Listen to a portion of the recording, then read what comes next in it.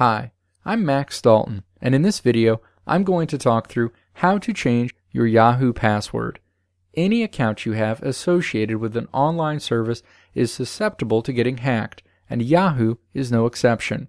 Hackers who break into your account will have access to any sensitive data associated with your account and also sensitive information that may exist in your emails. And once they get their hands on that information, the damage they can do is substantial. If you have a Yahoo account, Yahoo makes changing your password easy. Consider changing your password every 90 days and make sure you use a strong password that consists of a healthy mix of letters, numbers, and special characters. And now, the steps to change your password on Yahoo. Step 1. Open a web browser and navigate to www.yahoo.com. Step 2. Click Sign In the upper right corner of the screen. The Yahoo Sign In screen appears. Step 3. Enter your Yahoo email account and then click the blue Next button. Enter the password associated with your Yahoo account on the next screen and then click the blue Sign In button. You'll return to the Yahoo home screen where you'll see that your name and the picture associated with your account appear in the upper right corner of the screen where the Sign In button previously was. Step 4. Click your name or profile picture that appears in the upper right corner of the screen to display a context menu.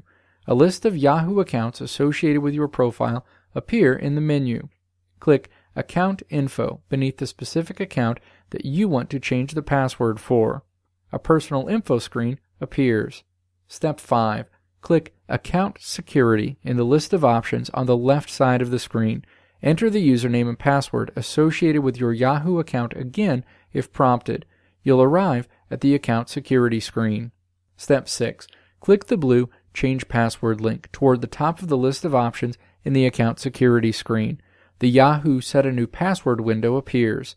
Step 7. Enter your new password in the New Password and Confirm New Password fields, and then click the blue Continue button toward the bottom of the window. A new window appears, notifying you that your password has been updated. This window will also contain information associated with any recovery emails or phone numbers associated with your account, and you can also choose to add another recovery email or phone number to your account. Step 8.